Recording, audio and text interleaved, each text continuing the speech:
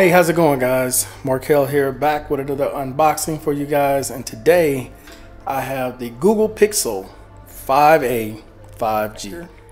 So let's go ahead and get this thing unboxed. So first thing we're greeted with is the phone. They called it just black, but it does have a tint of green to it. You can definitely see that. Set that to the side. Next, we're greeted with here some paperwork that I'm never going to read and a SIM tool. Wow, we actually get a charger in the box, and I believe this is a 18 or 20 watt charger. And then we get transfer tool right here, micro USB. I'm sorry, USB to USB type C, plus the cable here. That's nice. Let's put that back. Don't need any of that stuff. All right, set this to the side. Go ahead and take this plastic off here, get this set up, and I'll be right back. All right, guys, got the phone all set up. There are some downloads happening, some security updates, and I believe it's going to upload to Android 12. But let me run through some of the specs on this device real quick, which is this has a Qualcomm Snapdragon 765G. It's 6 gigabytes of RAM with 128 gigabytes of storage that is not expandable. Okay, it has a 6.34 OLED display. The rear cameras here on the back, for your main shooter here, you have a 12 megapixel, and for the ultra wide, you get a 16 megapixel. And the front facing camera here, you get an 8 megapixel camera. Now the battery size is probably the largest size Pixel has ever put in a phone, which is 4680 milliamp hours. The charger, I didn't know if it was 18 or 20, but it is an 18 watt charger. So you're looking at about an hour and a half to close to 2 hours to get this thing charged from 0 to 100. What else we got here? It does have an IP rating for water resistance. So this has an IP rating of 67.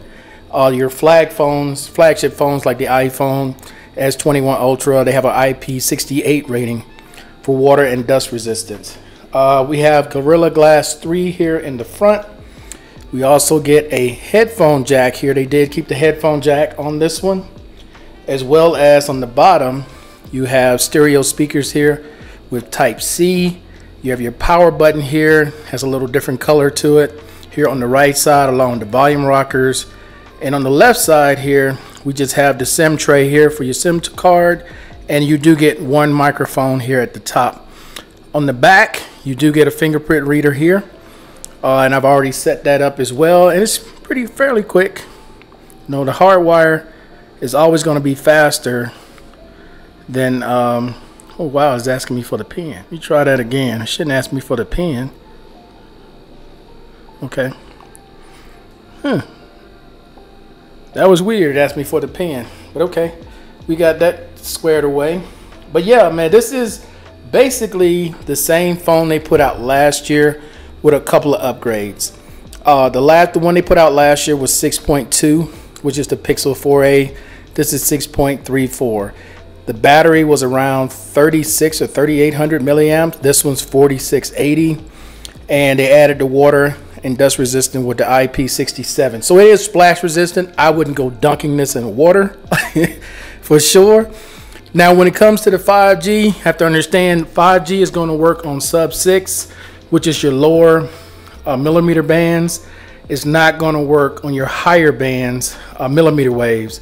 It won't work on that. Now I got this through Google Fi, and Google Fi is only selling this in the US and in Japan. And if you want one, there's only 2 places you can get it in the States. It's either through Google Fi or through the Google Store.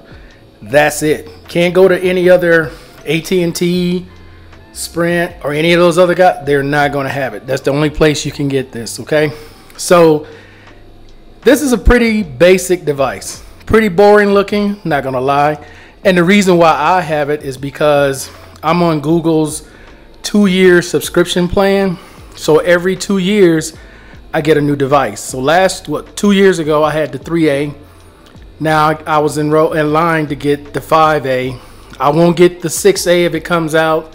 I would get the 7A 2 years from now. So every 2 years I get a new device through Google Fi, and I pay $8 a month for the subscription plan.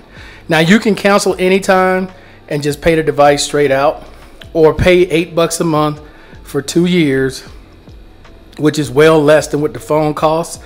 And then you keep the phone after 2 years, and then they send you another one. So this phone's price is $449. And say after 2 years I don't want to get another one, I just cancel. I wouldn't get the new one. So that's basically how that works, guys, with Google Fi. But it's called mostly black, and it does have a hint of green, as you can see. It's not a fingerprint magnet, but my hands are kind of greasy, so you can see all that on the back of the phone. But the cameras are the main reason why people get Pixel phones. These cameras are the best cameras that you can get, or some of the best cameras you can get out there. So the new Pixel 6 and the Pixel 6 Pro should be coming out very soon. I'm debating on whether or not I will be getting one. More than likely, yeah. But this is just another device that I have that I'm going to test and play with. Do some photos, do some videos. There's already a bunch of videos out. This phone has been out over a month.